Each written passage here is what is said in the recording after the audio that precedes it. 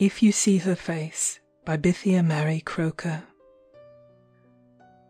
I heard a voice across the press of one who called in vain. Barrack Room Ballads. Daniel Gregson, Esquire, B.Sc., political agent to the Rajah of Unnamore, a child of 7 years of age, and Percy Goring, his junior assistant, were travelling from their own state to attend the Great Delhi Durbar. Mr. Gregson was a civilian of 25 years' standing, short of neck, short of stature, and short of temper. His red face, pale prominent eyes, and fierce bushy brows had gained for him the nickname of the Prawn, but he was also known as a marvellously clever financier, ambitious, shrewd, and prompt in action. And by those who were under him, he was less loved than feared. Young Goring was just 26, and much more eager to discuss good shooting or a good dance than the assessment of land, the opium trade, or even acting allowances. The pair journeyed with due ceremony on the native state line, and in the little Rajah's own gilt and royal carriage. He was laid up in the palace with chicken pox, and had wept sorely, because he had been unable to accompany his guide, philosopher, and friend to the grand tamasha, to wear his new velvet coat and all his jewels, and to hear the guns that would thunder in his honour. Child as he was already keenly sensitive respecting his salute. Meanwhile, the agent and his subordinate got on capitally without him, travelling at the leisurely rate of 10 miles an hour that fine November afternoon, surrounded with tiffin baskets, cigarettes, ice boxes, and other luxurious accompaniments. About 4 o'clock the train came to a sudden standstill. There was no station to account for this, merely a country road, a white gate, and a mud hut. The halt resolved itself into a full stop. Mr. Gregson thrust his red face out of the window, and angrily inquired the reason of the delay. "Beg your pardon, sir," said the Eurasian guard. "There has been a break on the line, bridge gone, and we can't get forward nohow." Mr. Gregson glanced out on the prospect, the dusty cactus hedge, the white telegraph posts, the expanse of brownish grass, black goats, and jungle. "Any village, any dock bungalow?" demanded the political agent, who might have known better than to ask. "I'm afraid not, Your Honour. If Your Honour will wait here, we will send a messenger to the next station on foot, and tell them to telegraph for another train from the junction. This will arrive at the other side of the break, and take you on about 12 o'clock tomorrow." "And meanwhile we are to sit here!" cried Mr. Gregson indignantly. "A pretty state of affairs! I'll send a memo to the railway engineer that will astonish him," he said, turning to Goring. "It's 4 now, and we shall be here till 12 o'clock tomorrow, if we don't mind. We shall be late for the Durbar, and I shall have to wire, 'unavoidably absent.'" "I wonder if there is any sport to be had," said Goring, descending from the carriage and stretching his long legs. "Any shooting, any black buck?" looking at the guard interrogatively. "Ah, that reminds me," exclaimed Mr. Gregson. "The Rajah has a hunting box somewhere in these parts. Corey, we can go there for the night." "Yes, Your Honour," assented a listener with profound respect. "But it is 4 kos from here, a Kutcha road, and a very poor part of the state." "I vote we stop here," said Goring. "We can shoot a bit, and come back and dine, and sleep in the train. We shall be all right and jolly, twice as comfortable as in some tumble-down old summer house." "I shall go to Corey, at any rate," rejoined his superior officer, who resented opposition. "The place is kept up, and I've never seen it. This will be a capital opportunity to inspect it." "But it's 4 kos away, and how are we to get our baggage and bedding and grub over?" "Coolies," was the laconic rejoinder. "Get them ready to start at once," to his head servant, with an imperious wave of his hand. "There is no way of transport for your Majesty," said his obsequious bearer with a deep salaam. "No ponies, not even an ekka, unless the protector of the poor would stoop to a country cart? Which same is a long rude open basket between two round wooden wheels, drawn by a pair of bullocks."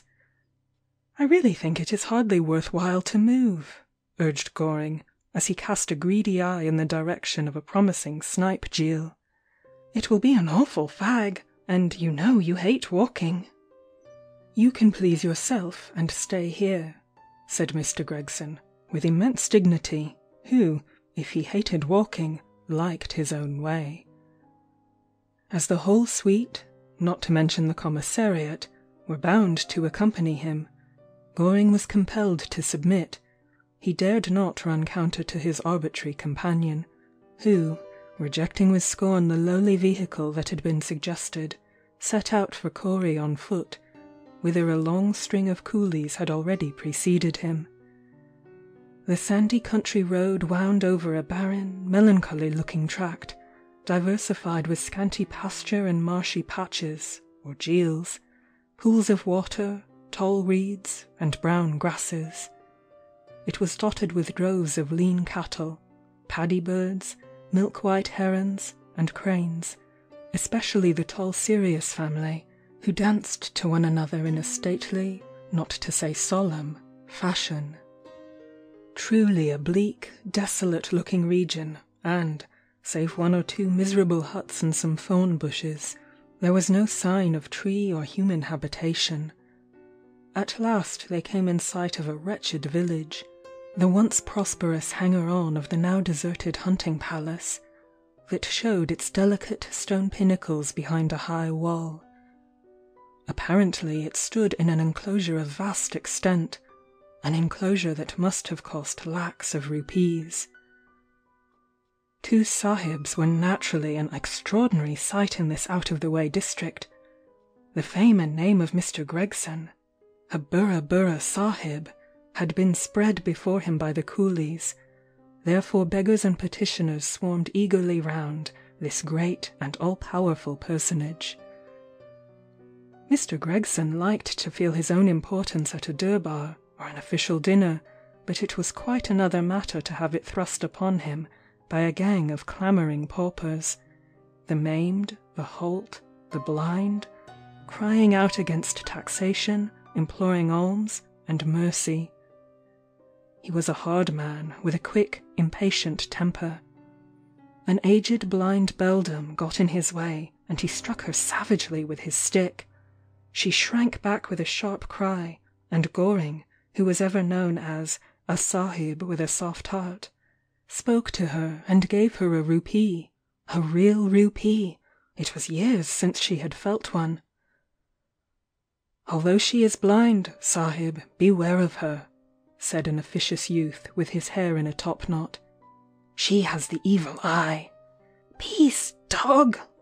she screamed. Then to Goring, "I am a lone old woman. My kindred are dead. I have lived too long. I remember the former days, rich days, but bad days. Sahib, if you would be wise, go not to the palace khana." Goring was moving on when the hag hastily clutched him by the sleeve and added in a rasping whisper, "If you see her face, you die." "She is mad," he said to himself as he hastened to join Mr. Gregson, who had arrived at the great iron-studded gates in a state of crimson fury. "You say we have land, true," shouted a haggard, wild-eyed riot. "But what is land without crops? What is a remission of 5% to wretches like us? It is but as a caraway seed in a camel's mouth.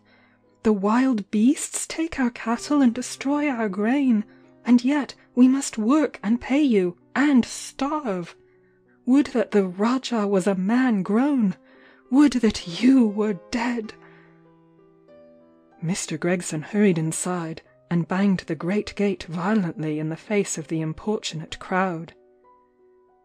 "It is a very poor district, and much too heavily assessed," said Goring to himself. "There is not even a pony in the place. The very bunya is in rags.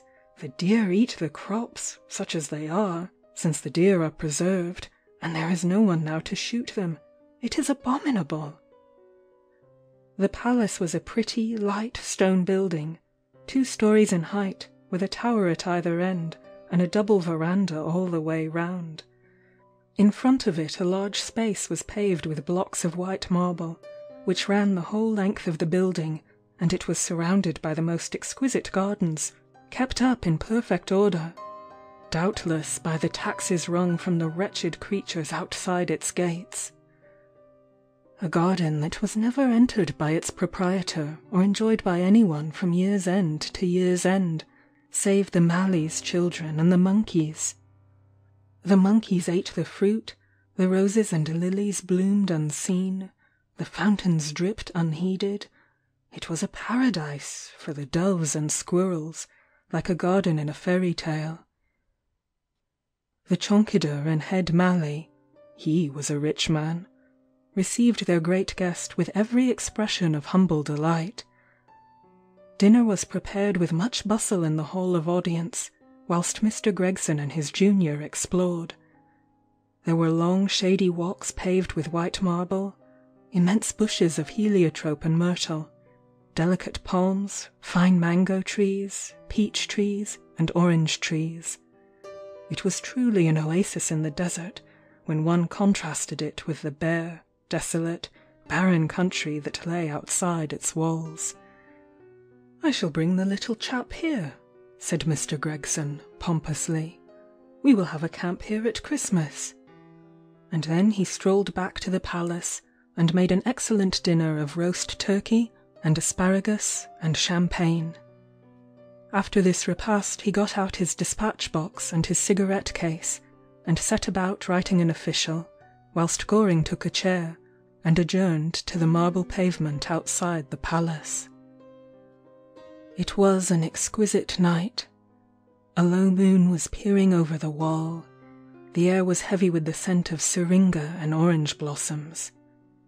There was not a sound, not a voice to be heard, not a soul in sight, save Mr. Gregson, who, illuminated by 2 wax candles, bent eagerly over his pen as he sat in the open hall of audience.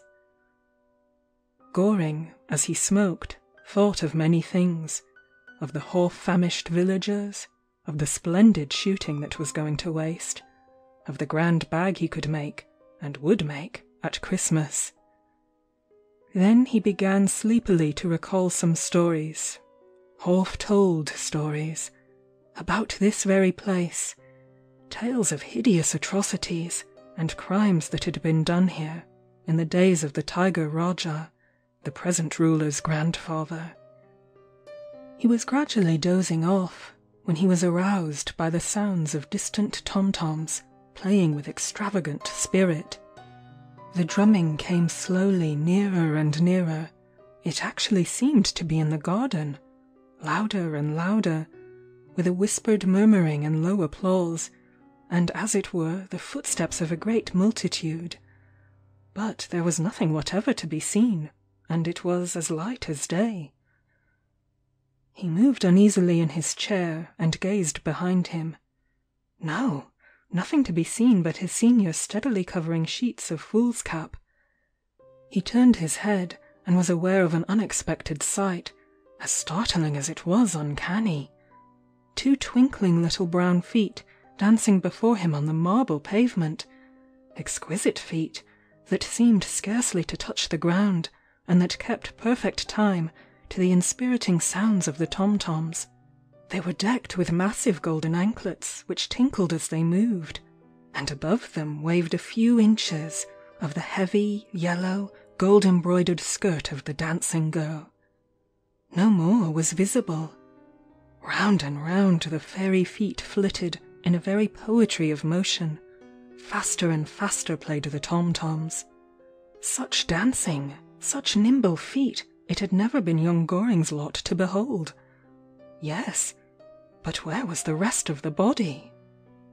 As he gazed in half-stupefied amazement, he suddenly recalled the old hag's warning with an unpleasant thrill. "If you see her face, you die." At this instant there was a scraping sound, of the pushing back of a chair, of slow footsteps on the marble, of a loud cry, and a heavy fall. Goring jumped up and beheld Mr. Gregson lying prone on his face. He rushed to his assistance and raised him with considerable difficulty. His eyes were fixed with an expression of unutterable horror. He gave one or two shuddering gasps, his head drooped forward on his breast, and he expired. Goring looked round apprehensively. The feet had disappeared, the tom-toms had ceased. He shouted for help, and immediately a vast crowd of dismayed retainers assembled around him, and Babel ensued. "The Burra Sahib dead? Well, well, it was ever an evil place. Ah, bah! Ah, bah! It was the Notch girl, without doubt." They further informed Goring that the old Rajah had once tortured a dancing girl on that very spot, and inhumanly disfigured her face. More than one had seen her since, and perished thus. That morning, at sunrise, the dead body of Mr. Gregson was placed in a native cart, similar to the one he had so scornfully rejected, and taken by slow stages to the nearest station, and back to the city, accompanied by Goring. The doctors, European and native, declared with one consent that Mr. Gregson had died in a fit, an apoplectic seizure. Goring, wise man, said nothing. End of If You See Her Face by Bithia Mary Croker.